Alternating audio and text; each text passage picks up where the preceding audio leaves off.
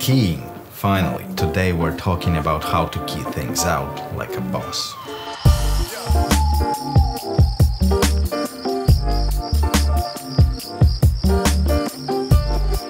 We know what's the difference between blue screen and green screen, when to use which, why, and how to light them properly. If you haven't seen these videos, go check them out. It's literally 2 last videos before this one. The keying principles are pretty much the same for any colored background. Green, blue, doesn't matter, you're working in the same manner. Important thing to understand about keying is that there is no universal formula, no universal rig, no universal approach for the perfect key. You have to understand the concepts of keying before mastering the tools. It's always an experiment and always very individual to the shot you're working on. Due to the nature of the shot, due to the lighting, due to the tone of the background, and so on and so forth. Depending on your shot, most of the times you would use multiple tools simultaneously in order to achieve the perfect key. Which tool to use is determined by the core concepts of keying. In any footage there can't be just one alpha. I'm sure you know that white is visible and black is transparent. But in this example, where I'm waving with my hand, the hand has motion blur, which is a problematic area. This kind of problem would have to get a special treatment, because it's not fully transparent and it's not fully visible, it's something in between. So the value for this kind of area would be gray, or 0.5. This is crucial to understand that perfect key, perfect alpha doesn't consist only from 0 to 1 values or black to white values. It has intermediate values for edges, for motion blur, for hair, which I don't have, but always remember that if there's something you can see in the image, something you can distinguish in the image, you can key it out. So while keying, you should follow some simple steps. Firstly, garbage maths. Remove all unwanted elements from your shot prior any work. Secondly, determine your core key, the area that is 100% visible. And then, finally, refine your edges, get your edge key. All this will make sense in a second. Let's go to Fusion. In Fusion, we do all the regular stuff. Control space, loader, and select your sequence. In my case, it's something I prepared earlier. In this sequence, I have fur, I have some motion blur, and a hot spot on the floor, a potentially problematic area. First thing, we want to eliminate all unwanted elements in our shot, like this debris on the floor. I'll just draw some masks around those areas. If you would have some light stands in your frame, you would do the same with them. If you would do right-click, add tool, and go to matte, you would see a lot of different options in there. If you're a newcomer, it doesn't really make sense. You don't know which one to choose. So I'm not saying everyone's doing it, but when I started to mess with green and blue screen, I always used PriMatte. So you select background color, but just stroking any area of the backdrop. And straight away you see transparency and a lot of problems that comes with it. If I would click A on my keyboard, it will show me the alpha channel, and you see how much noise and artifacts I have in there. I can select clean background noise tool and start selecting problematic areas. It will keep shrinking more and more of blue screen. It's now a good time to attach our garbage matte, which are those polygons we drew earlier. And then I'll just keep refining the backdrop with more strokes. Here's our first problem. My shoes were reflecting a lot of blue, so I can select the clean foreground noise tool and try to get those details back, but then it reveals a bit of the floor. You can keep trying forever, but it's not gonna change much. You see our fur is looking terrible. But the thing is that a lot of those matte tools, they're named accordingly. PriMatte is what it says right on a package. It's primary matte. Let's go to color by clicking C. We have some more tabs there in PriMatte. Contract, expand. By doing this, you're shrinking or extending the matte, the alpha, blurring the edge. Usually you don't touch this until later stages. Threshold. Threshold can be really handy to clean up some stuff around the edges, but still this doesn't even closely look like something acceptable. Let's try something else from the matte list. Let's try Ultra Keyer. Just select the color that you want to remove from the shot. Slap A on your keyboard to see alpha. And here we see that result is absolutely different from what we saw in PriMatte. You can correct the background. Without doing much with this tool, you see that it preserves details like fur and all that stuff.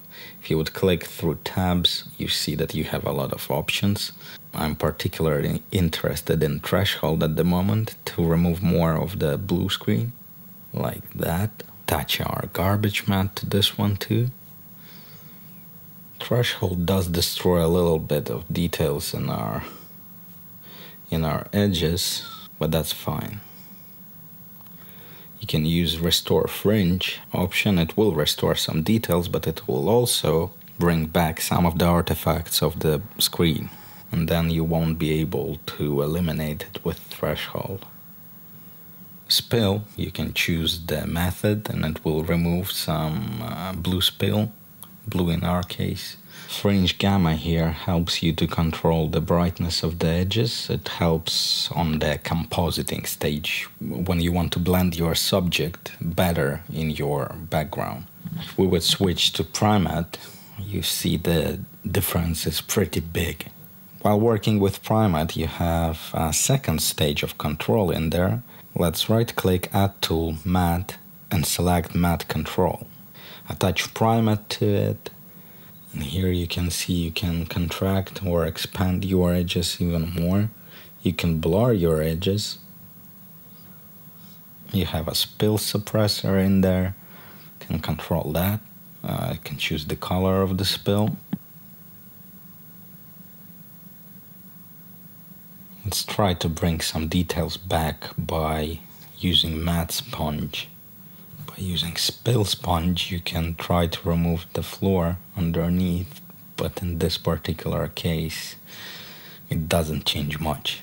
The bloody floor is still there. You can try to shrink it by Matte Minus.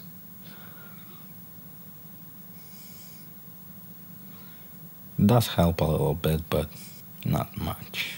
And the reason we want PriMatte to be good is because it's our primary matte. It has to tell our further key where the solid area is. Alright, this looks fine. In Ultra Keyer, we see that we have details and we don't have spill. It's looking nice. But in my chin, we see there's some transparency. We want to eliminate it. That's why we needed PriMatte. Now we can plug PriMatte and Matte Control into Ultra Keyer and specify where the solid part of our alpha is. See, it removes all the transparent areas on myself. And now in Matte Control, we can dial down the PriMatte, bring it back a little bit. Let's see what's going on there. So it's looking like this. It's shrinking the edges inwards. And Ultra Keyer then picks it up and knows that this area should be solid. There should be no transparency in there. And my shoes looks fine too. So let's try to comp this on bicolor background. Black, white, merge, comp. Let's figure out our problematic areas. Fur looks kind of alright. The edges can mess with. Contract, expand on our matte control a little bit. On Ultra Keyer, we can bring in some details by dialing gamma in and out. Many artists would consider this as acceptable key by this point. And it always depends. That's my favorite phrase. Depends on what kind of shot you're after. Maybe this quality is enough for what you're doing. I don't know. But I will show you the method that I prefer myself better. In ideal scenario, someone on set would capture a clean plate of the backdrop. And I prefer to use the tool called 𝗃𝗃𝗃𝗃. Here it is. Let's quickly copy our primat from there, because this one was fine. Okay, connect it. Plug our garbage mat in. Okay, and 𝗃𝗃𝗃𝗃 is similar to 𝗃𝗃𝗃𝗃. You just select the background, you can do balance, you can gain the color. 𝗃𝗃𝗃𝗃 is preserving a lot of details, same as 𝗃𝗃𝗃𝗃. And again, you have controls like threshold that can help. We have the same problem. We have transparency on my chin, transparency on my coat, whatever, everywhere on myself. The main reason why I like to use 𝗃𝗃𝗃𝗃 is because, as I mentioned, in an ideal world, someone would capture the clean plate, but you don't necessarily need a real clean plate. If you would right-click, add tool, matte, and there you would see clean plate node. For method, I usually use ranges because it allows me to select different areas of my backdrop, and it will include all the tonalities in it. So here we go. The whole purpose of clean plate is to create a clean plate by eroding the edges. So we're completely excluding our subject from the plate, and then we just grow edges like that, just like magic. We almost have our clean plate. Let's blur this a bit. Here we go. This will serve as our clean plate. In 𝗃𝗃𝗃𝗃, you have input for clean plate. This one. On the first sight, not that many things are different. When you start to mess with a lot of settings within 𝗃𝗃𝗃𝗃, it really makes a difference. Check out how many details we're preserving in the fur. Let's compare it to our first version of the key. 𝗃𝗃𝗃𝗃, well, primat is hilarious. 𝗃𝗃𝗃𝗃 is better, but it's nothing comparing to 𝗃𝗃𝗃𝗃 with clean plate. Let's also specify our solid matte. So this is now starting to look like a decent key. We have details in fur, we have solid. Just need to get rid of that annoying edge. Let's comp this one on top of our black and white background. Let's compare it to the first version. You see the difference, right? It's a massive one. It's like day and night in terms of details preservation. Funny word. Fringe gamma again helps you on actual comp stage, allows you to blend the edges of your subject better into your CG environment or whatever your new plate is. And shoes are looking fine. So yeah, this is looking much better than the first version of our key. Let's quickly Google something interesting for a background like this. CG garage. Quickly comp myself in there. It's just easier to see the quality of the key within the context. Here you go. Now you can actually see how fringe gamma can help you. It really helps to fine-tune the blending of the edges. Now you can color correct this a bit. Alright, this is still looking terrible, but you got the flow, right? In this sequence, I intentionally waved with my hands to introduce some motion blur. Like here, see? So motion blur is always a pain, and even 𝗃𝗃𝗃𝗃. And 𝗃𝗃𝗃𝗃 is doing fine with it. Let's quickly disconnect our primat, and you will see that we actually saved those details and motion blur is considered. Semi-transparent, as it's supposed to be. It's okay. We can control our fringe gamma to blend it better. At this point, I think we can go in here and clean clean foreground, clean background to get some more details back. Because when your final shot is plain color, white or black, it's one thing, but it's never the case. There are no shots like that. And when you have like environment in there, it's another thing. You can afford yourself to have some artifacts in the background. They will blend into the final shot perfectly. That's fine. So don't hesitate to restore some details. I'll color correct myself a little bit more, trying to remove that spill in the motion blur.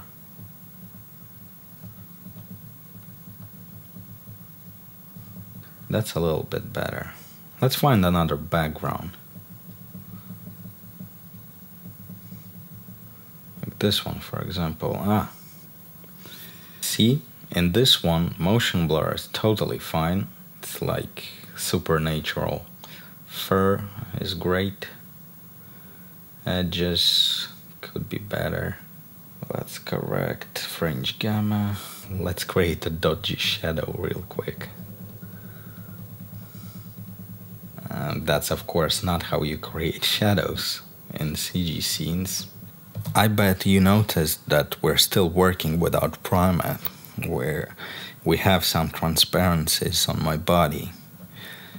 And you've seen that it's sometimes it's absolutely fine. It blends with the new backdrop quite well. The key is looking fine, motion blur is there, edges are there, soft edges are there. And you see that it's quite a lot of fiddling, different parameters and many different tools. There is no one universal node to do a perfect key for you. Every shot is unique, every lighting is unique, every target scene is unique, so you just need to know the concepts.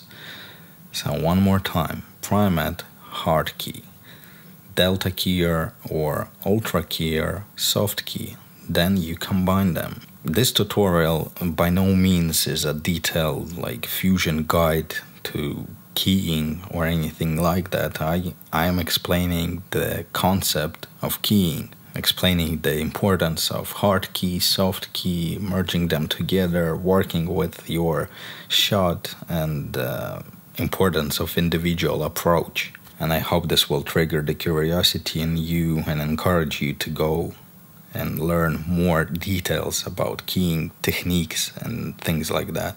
Let's key the same shot out in After Effects. Okie doke, let's bring our sequence in, interpret it as 25 frames, create a comp. Straight away, go to your Effects and Presets tab, type in key. Usually what you would grab, well, again, I'm speaking on behalf of myself. I was doing it with key light only. But I don't know since when After Effects have that amazing preset, key light, key cleaner, and advanced spill suppressor. This is basically all you would ever need in After Effects for keying. Let's select our blue color. I think it's better to select the color from the hotspot. Change the view to screen matte to CR alpha. If you would expand screen matte tab, you have like threshold control in here called clip black, clip white. You have a lot of things in there to help you achieve amazing key, like foreground color correction, edge color correction. But we're not going to go into details with these. So we have some artifacts on my chin. We lost quite a bit of details from the fur. Let's enable key cleaner. And by just enabling it, you see that it restores quite a lot of details. Fur is all there, but the edges are quite fuzzy now. Let's enable spill suppressor to eliminate that blue spill. Change the method to ultra, because in ultra you can select the color of your backdrop if it's anything then really famous green screen. In our case it's blue. Okay, to get rid of these fuzzy edges, we can shrink the matte a little bit. Well, at least try to do it. Can try enabling, disabling reduced chatter. But be careful with this thing, because in animations it can lead to some artifacts like dancing edges in the animation. Let's comp it on something with plain colors. Yeah, it's quite blurry, and it's key cleaner introducing that blurriness. Let's increase alpha contrast. If you would increase alpha contrast, you see that blurriness is going away, while saving some details for you. And it's a pretty good result considering the amount of work we had to do. Basically did nothing, and just dropped a preset in. And look at that. That's a decent key right there.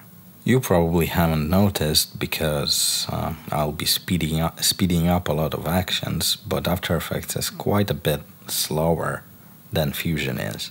Let's check out the motion blur. Looks terrible. But if we would reduce alpha contrast, it gets better. But then we're introducing our fuzzy edges back. I think you just need to find a golden middle. It's quite quick in After Effects, but I still prefer Fusion and all node-related things. Final stop on our journey, gentlemen, will be Photoshop, because not all of us are doing animations. A lot of people are working with stills, and a lot of photographers are working with colored backdrops, specifically for keying purposes. So let's select one of the frames, unlock it, and go to select color range. And we will select our blue color. Selection preview, change it to grayscale to see what we're doing. Increase fuzziness. Okay. Start to crippling into my skin where the spill is.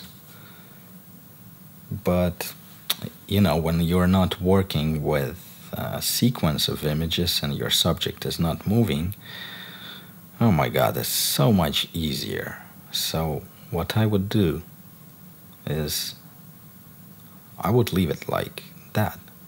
Select OK and just hit delete. Delete my backdrop. There it is. And depending on your background, again, your final target, maybe that light pollution, that blue stuff, would be even beneficial to your shot because the subject would be integrated much better. If it's not the case, just use a eraser, just delete all the artifacts from the backdrop. Like this. You have all the details in the fur. You're just removing that annoying noise and light pollution from your background.